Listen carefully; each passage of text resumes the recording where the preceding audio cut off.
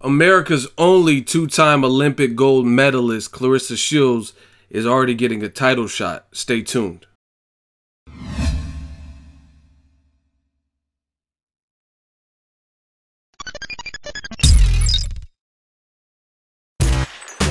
Boxingego here. If you like this video, make sure you hit the like button and also subscribe to the channel and hit the bell icon on the top of your screen to get notified when the latest new content drops.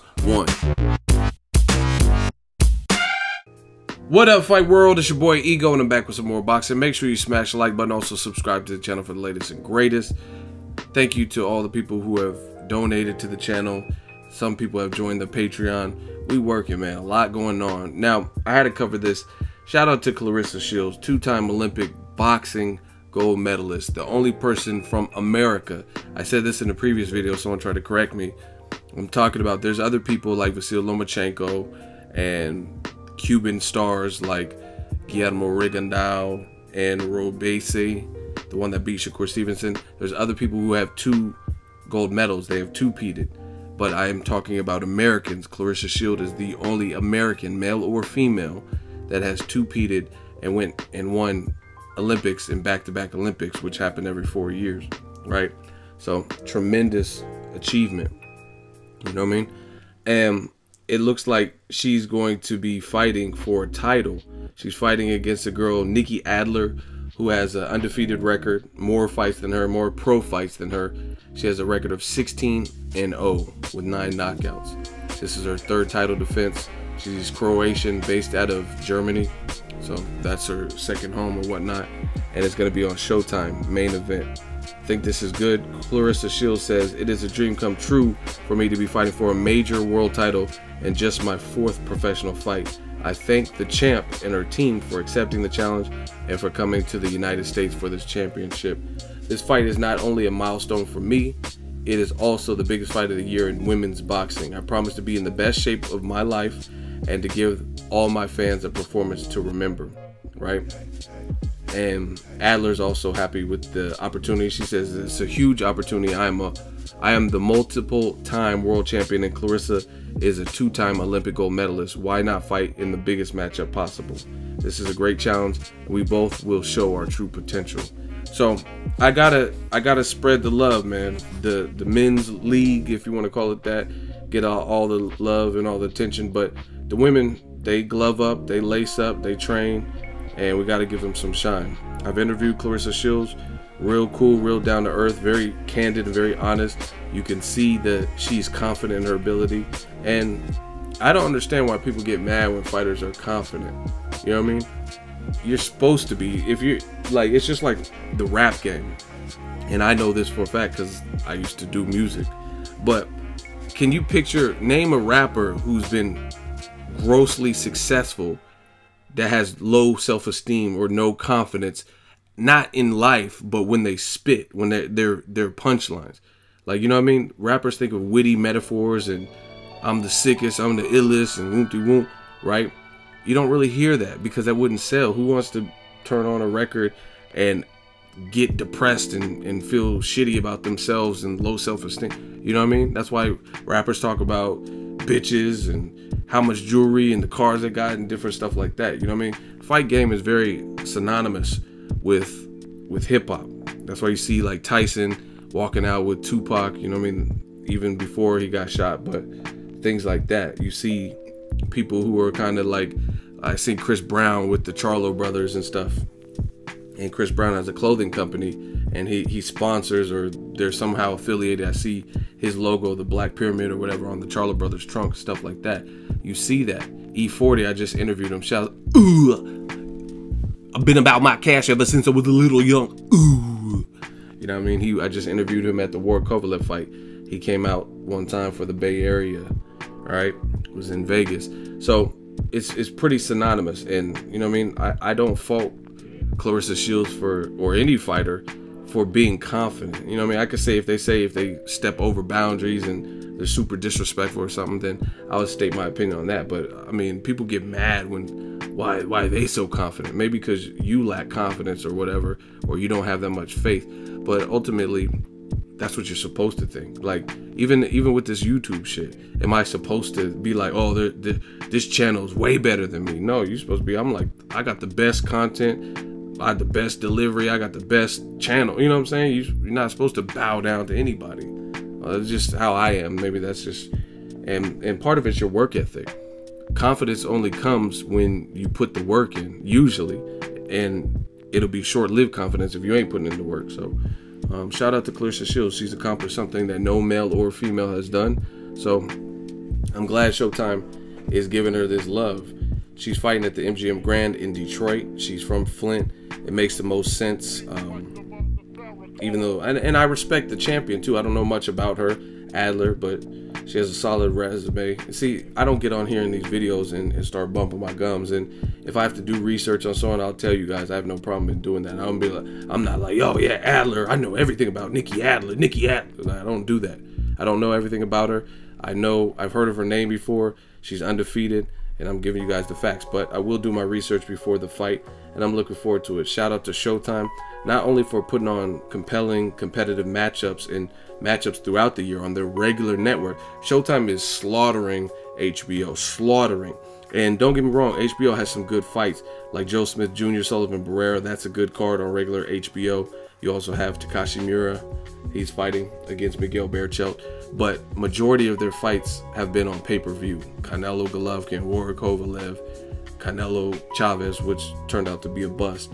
Showtime is delivering us all these fights, some on Friday, some on Saturday, some more impactful like Kell Brook, Errol Spence, but they're across the board. You're getting fights. Broner Garcia with the stack card, a heavyweight fight on that. Gerald Washington, Gerald Big Baby Miller, Jamal Charlo versus the #1 mandatory with the WBC, Jorge Sebastian Hyland. Now you got Claressa Shields, they've been putting her on Showtime in the main event. This is the second time. The first time when she fought her last fight, I believe it was her last fight, and main evented, she was the first female. That's how far back. You don't really think about it until you put it in perspective. But like the Olympics, females couldn't always compete. You know what I mean? Their program is clearly further back than the men's program. You know what I mean? Like Claressa Shields, I think it was this year, the last time she fought, she was the first female to headline the main event premium network boxing card. That's crazy. It seems like out of all, you know what I mean, Layla Ali or somebody, none of them main evented. So shout out to the females bringing it back. I already told you I made a video about Claressa Shields fighting Chris Cyborg. Great move.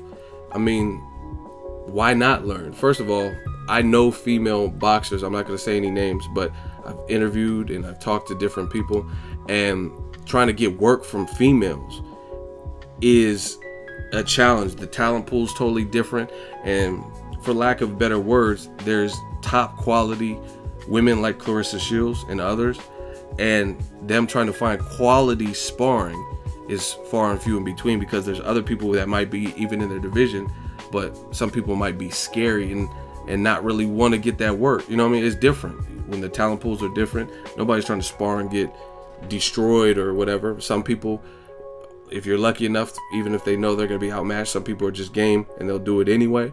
But I know firsthand from talking to different female boxers that the talent pool and trying to fight other top level females is harder than men. You know what I mean? Like, let's say Andre Ward, he's a quality fighter, but he can find a plethora of different guys who will want to spar him at different levels because they want that experience. You know what I'm saying?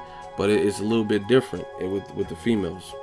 But I like that move to fight with Chris Cyborg. Clearly she has power. I thought Claressa Shields was getting the best of the sparring, but it's a learning experience for both of them. Someone who's, you know what I mean? And it's the perfect time with this Mayweather-Conor McGregor situation.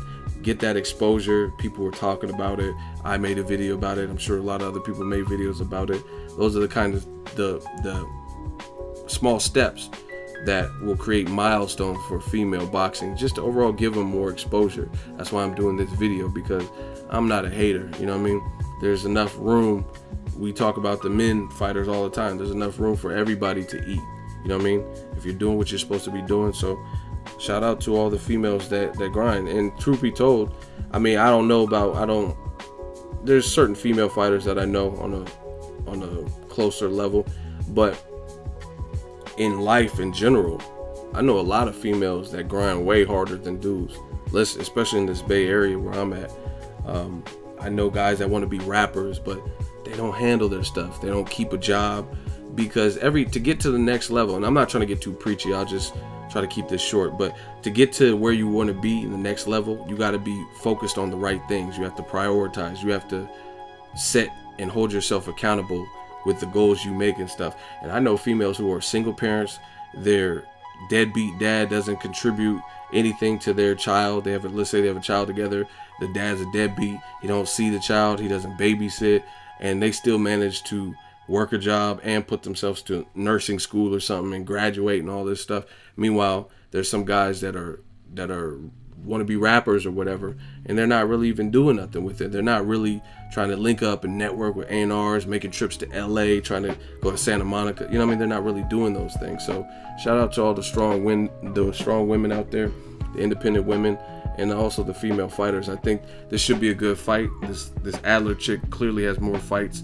than Claressa, 16-0. And the other thing I gotta just real quick address, I posted this on Instagram, and I've seen other people on my Instagram who are posting about this fight, and people are mad because the WBC is giving her this opportunity with only four fights in. They're like, oh, this is unfair. Like, Claressa Shields is one of the biggest names out of all the females because of her previous amateur accomplishments, no different than Vasyl Lomachenko and what Rigondeaux did. So of course she earned that. You know what I'm saying? She earned it based on being a standout female in the amateurs. Now, the amateurs doesn't suggest how well you could do as a pro, but the buzz was already there. I talked to Andre Durrell. The interview is on my channel. I interviewed him. I said, tell me about Claressa Shields. Obviously, they're both from Flint.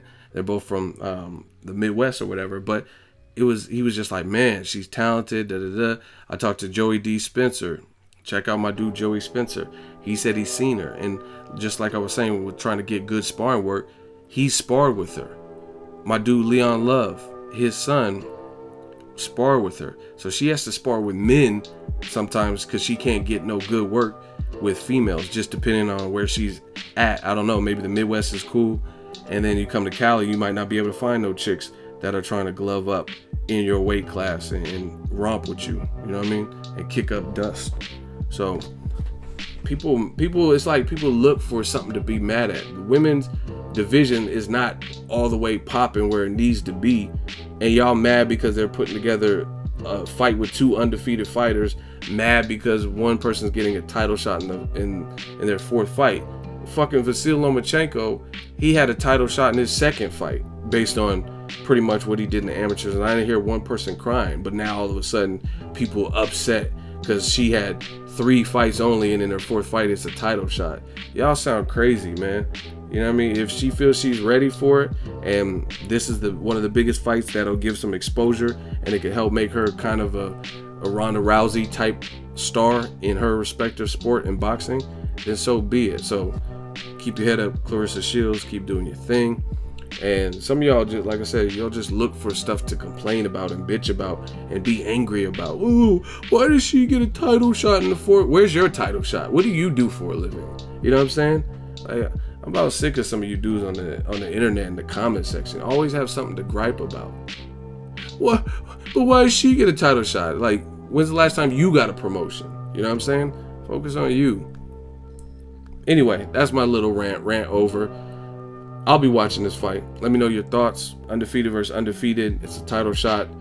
It's early, but I mean, she feels ready. She's hungry. Like I said, I interviewed her. She was oozing with confidence.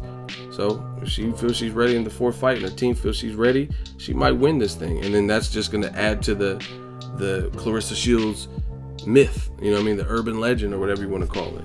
If she beats someone who has 16 fights and 9 knockouts, undefeated with title defenses. And see, this is not like Triple G versus David Lemieux, which I said it was an okay fight, but the fight itself didn't really deliver because David Lemieux doesn't have the experience. You notice after he lost to Triple G, he almost had some better wins. Now, if he had beat Hassan Endam, and this is where experience plays a part. If he had beat Hassan Endam and then fought everyone he's fought after Golovkin, knocked out, what's his name, Glenn Tapia, and then fought against Curtis Stevens and knocked him out, and then fought Marcos Reyes and bloodied him up and nearly knocked him out, and then after those 3 title defenses, then fought again, and actually he had another fight against Christian Fabian Rios, right? So that's 4 fights he's had since Golovkin. Had he had those 4 fights and then fought Golovkin, maybe he could have done better instead of losing every round, because he would, though that experience plays a part. So you got to give it up. Claressa Shields only has 4 fights, but based on her amateur experience and where her head's at, she feels ready for it. Another girl has 16 fights, and shout out to her for coming to the States to do it. This is just like the reverse of what Errol Spence did. You know what I mean? He could be like, oh, I'm the challenger. I mean, he could have tried to push for the fight to be in the US or whatever, but he went overseas, took Kell Brook's belt.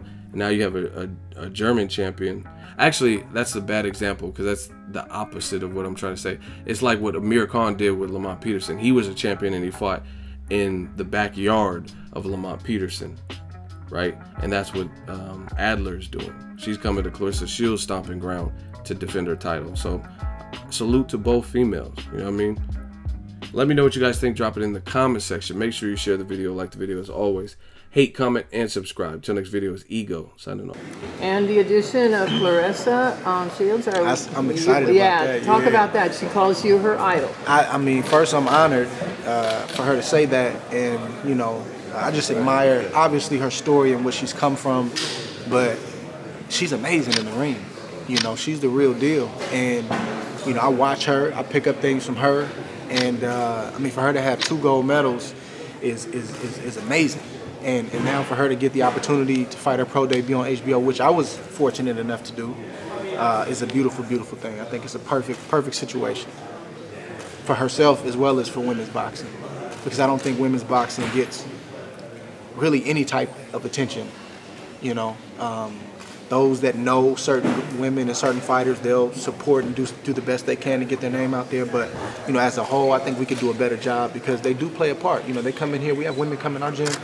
They work just as hard as we do. They take the same risk we take. They just don't get the notoriety or you know, sponsorships or you know, the money that we get, and it's unfortunate. Oh yeah, sometimes women's boxing doesn't get the proper credit. You tell us about Claressa Shields. What can we expect from her? Listen, if you don't know about this woman, if you're watching the fights on the 20th tomorrow, then you will know about Claressa Shields. This girl is a woman. Outside of the ring, but she's a man in every aspect of the sport when it comes to inside.